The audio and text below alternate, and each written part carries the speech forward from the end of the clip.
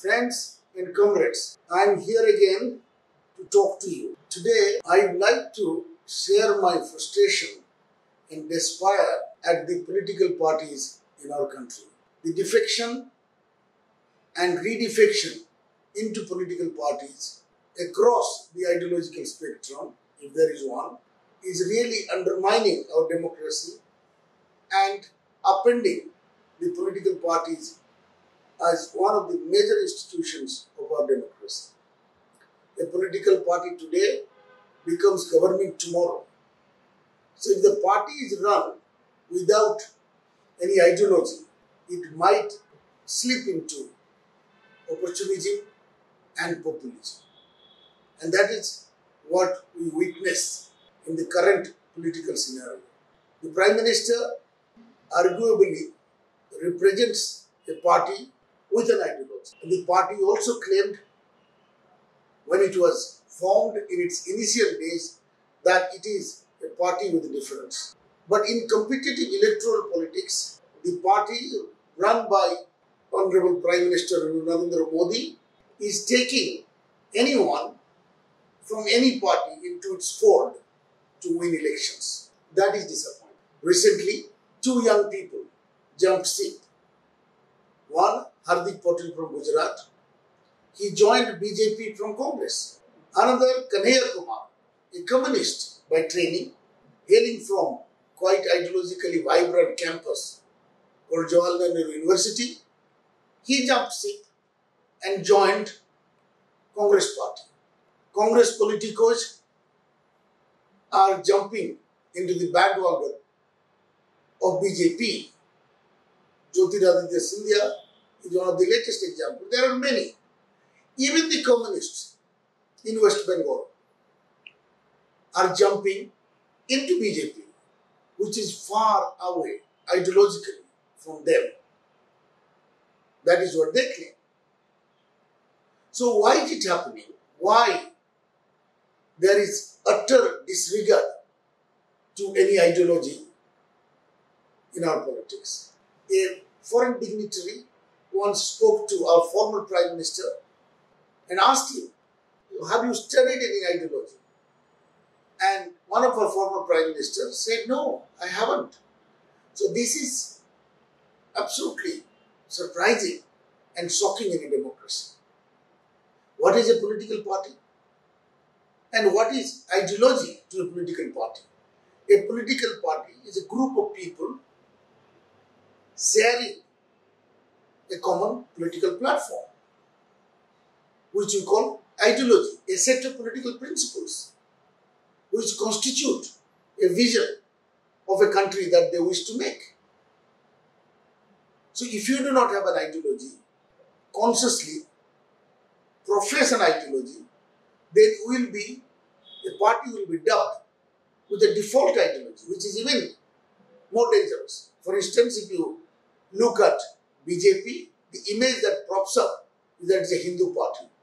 Samajwadi Party in Uttar Pradesh called a party of Yadavas. You look at the Dravidian parties, the DMK and ADMK, they are party of Dravidas, or Telugu Desam Party, the political party of Telugus. Likewise, these are default perceptions of political party. That should be corrected. There are ideologies prevailing across the world: conservative, socialist, liberal, centrist, green, left, and now the latest is called progressive. Do we have to define ourselves by an ideology? Certainly yes. Because if we are building a country, politically, economically, in all its dimensions, what kind of vision, what kind of political, social framework we should have? That is explained by an ideology. If it is a socialist ideology, people would expect greater equality, deeper solidarity, more distribution of resources. And if it is a left ideology, then of course, abolition of capitalism, creating a classless society. If it is a conservative ideology, holding on to the heritage of a society, of politics, and through dynamic conservation of those heritages, building a new society. I remember Daniel Bell, in his famous book talking of end of ideology, which meant that the existing ideological frameworks have not delivered. Perhaps that is how we have reached the end of ideology. But not yet. There are ideologies across the world, and interestingly, India is yet to begin to be driven by ideology. So my problem, which I would like to put it to you, is that why don't we adhere to an ideology? Because people think when the country is beset with a myriad of problems, poverty, backwardness, starvation, violence, it is important to address those issues, then perhaps indulge in the luxuries of ideologies. But that's not correct. We cannot solve these problems without political principles. We'll have to put the principles before the people, and we have to put the issues before the individuals. A lack of ideology, a set of political principles are causing these problems in the first place. Winning the election is another thing, but delivery for the people is more important. We might win the elections, but we won't be able to build a healthy, harmonious, and a vibrant society. So the importance of ideology cannot be undermined. Whatever may be the excuses for not having an ideology, the absence of political principles does not augur well for politics anywhere in the world. One can ignore the organizing principles of a political party. Many of them are family-based, dynastic, and run by cabals like Communist and BJP. Fair enough, as long as these leaders are getting elected by the people, they have some legitimacy. However, they run their party. Social mobilization, political organization takes different forms in keeping with the culture or reflecting the culture of the country. One could live with that.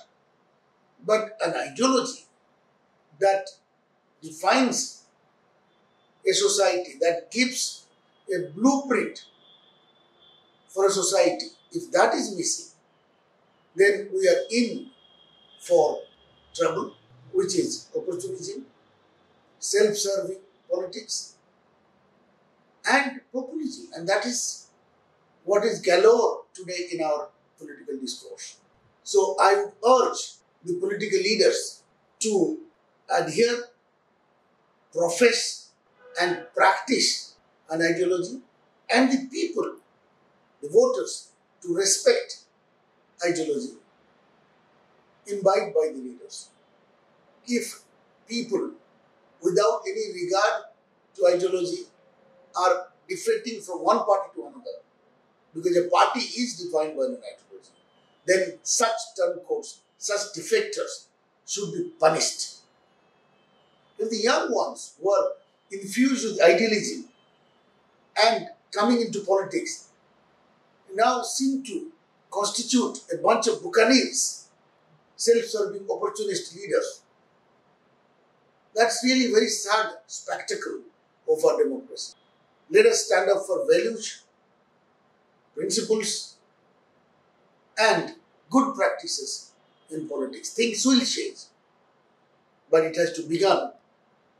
It has to really start from the voters. If we cannot change the leaders, we can change ourselves, our mindsets, so that leaders are deferential to their voters. They will not take them for granted, and they will not do things which the voters will not approve. So it's call for having good politics based on sound principles. Thank you.